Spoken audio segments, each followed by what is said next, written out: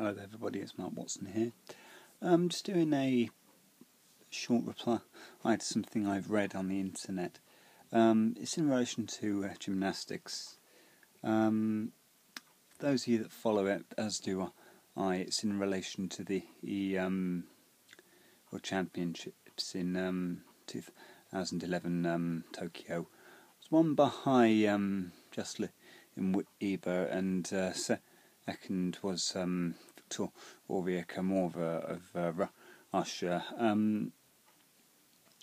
Weber won it by a difference of 0.033. To be honest, I mean, although I'm a fan of Komova, I think that Weber was a worthy winner, to be fair. I mean, I was disappointed for Viktoria, but that's the way things go in the sport. Thing is, I read something today. I can't remember the website offhand, but I'll put a link to it after I post this video. The person that had written the blog, it was a blog, was saying about Vika's reaction. I don't mean to be rude, but that there were multiple inaccuracies with it. I mean, when Vika came off from finishing her floor routine, I will quite openly admit that I thought myself that she'd done it. I thought that she'd nailed it. And you could see from the look in her face when she rounded off on the floor routine that she thought he was in with a chance. She came off from the floor mat, was congratulated by her coach, and this is where the first point of note comes in.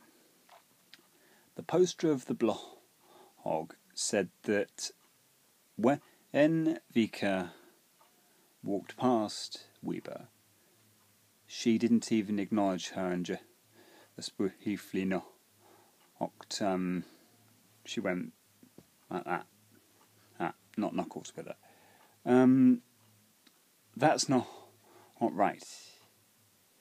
If you watch it again, albeit it's very, very quick, they shake hands. So that point is inaccurate. And the second point I'd like to make is that they were criticising, the blogger was criticising Vika's reaction, because when the scores go up, you can see in her face, Vika this is, the scores come up and she puts her hands over her mouth. She goes like that. And again, the poster was criticising her for that. I mean, that says to me nothing other that Vika was shocked at the score. And the blogger then proceeded to moan again at Vika because she cried. I mean, she's disappointed. Of course she's going to have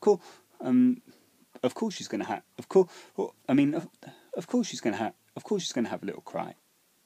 And I mean, what the poster's forgetting is that Weber cried as well.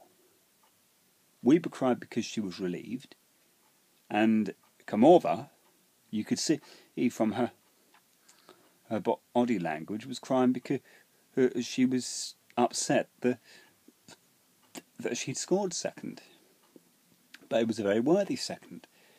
I mean, you can see just from her body language that she's absolutely devastated. But that's the way life goes. Thirdly, the poster said about her not even acknowledging Weber. That's not entirely true. I mean, don't get me wrong. When they walk out, Vika walks straight past Weber. Doesn't even look at her. And although I do not condone that, you know, it's just was it inappropriate of her? Possibly, yes. But again, she was disappointed. She probably didn't feel in the mood for it at the time. And also, the posters said that she walked straight out of the arena, Komova. That's not true. Watch the video of her exiting. She stops with two other gymnasts for a picture. And the last point I'm going to make in relation to the actual presentation is that when Komova got her medal, she went up onto the podium after shaking the third place hand. I can't remember. I can't remember the third place gymnast's name. It was a Chinese girl. I think she was called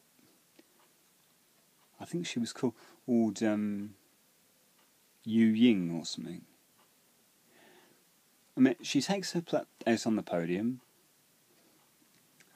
and then Weber walks past, and again the poster was criticising Komova. Komova does not ignore her. She shakes her hand and kisses her. I mean, don't get me wrong, her reaction afterwards was a little bit inappropriate. Stand in the way that she did in making faces during the American national anthem, also pulling her medal off. I mean, I will say to Vika that, I mean, I appreciate she was disappointed, but that was a little bit immature of her. She should have been proud. I mean, to come second in a world championship is a major achievement. And you only just lost out on gold. 0.033. Vika should have been proud. And also, I'm going to make two more points. When she was interviewed for Inside Gymnast magazine, she is specifically asked by one of the journalists, "Did you think that you'd won?" And he straight away, "No. Oh, I came second, and that's that. My goal now is to prepare for London." I mean, I think she took it in good faith, and I'm sure, or no doubt after the competition, that she was on good speaking terms with Weber. I mean, people about saying that she should have won it. I mean, she potentially made, I think, two deciding errors. Firstly, if you look at the double spin that she makes, she doesn't execute it properly. She does the spin, she's holding her leg up, and she drops it down sharply. Now, in gymnastics terminology, that is a fall. A fall in gymnastics doesn't necessarily mean fall as we know it, as in you fall to the ground. In gymnastics, doing what she did can be classified as a fall. Also, if you look at her last tumble, where she lands, she goes first with her chest down, and you can get penalised for that as well. I mean, it wasn't faultless because, I mean, Weber put her foot out of the floor, and I've seen competitions where people have been deducted 0.3 for putting their foot out. You know, I mean, was I disappointed that Komova didn't win it? Of course I was, because I wanted her to win. But I think that some of the comments coming her way about her being unsporting are a little unfair. I mean, you win some, you lose some. It's the same with all sports. I mean, all I will say is that he will definitely be one for the future. And, I mean, at the end of the day, Weber won it. Congratulations to her. That's that. Even Vika herself admitted it. So, I mean, I think that she, Vika, was just showing her emotions. I mean,